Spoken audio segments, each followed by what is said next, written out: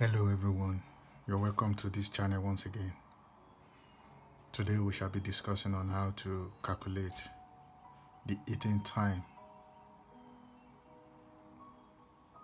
of a room contained of warm air. Now let's read through the following question. 300 watts of heat was released to warm air in a room of 15 meter cube by electric heater. Assume the room is adequately insulated as no heat energy cross the boundary. Calculate the time taken to raise the room here from 4 degrees Celsius to 35 degrees Celsius.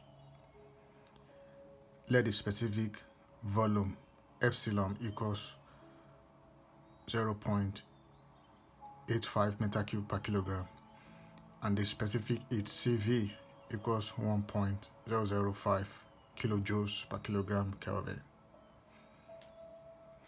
Now let's pull out all the parameters from this question.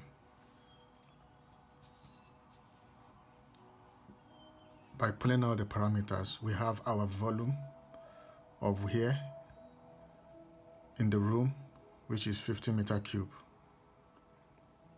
We have our specific volume, which is epsilon, which is 0.85 meter cube per kilogram. Our initial temperature of the room, which is 4 degrees Celsius, and to the final temperature, which is 25 degrees Celsius. Our CV, which is 1.005 kilojoule per kilogram Kelvin, and the power and the energy release, which is in kilowatts, to be 0.3 kilowatts. Now let's find the mass of the air. The mass of the air mathematically will be volume over specific volume. That gives us this value, 15 over 0.85, giving us 17.65 kilogram calculated.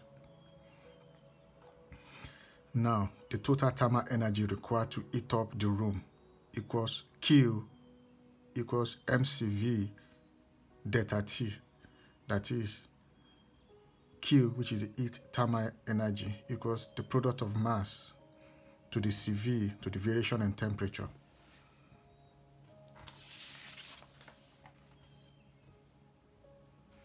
So if we put all our values in, that gives us 17.65 multiplied by 1.005 multiplied by 25 minus 4. That gives us 372.44 kilojoules calculated. Now, the heating time mathematically will be amount of heat added over state energy added.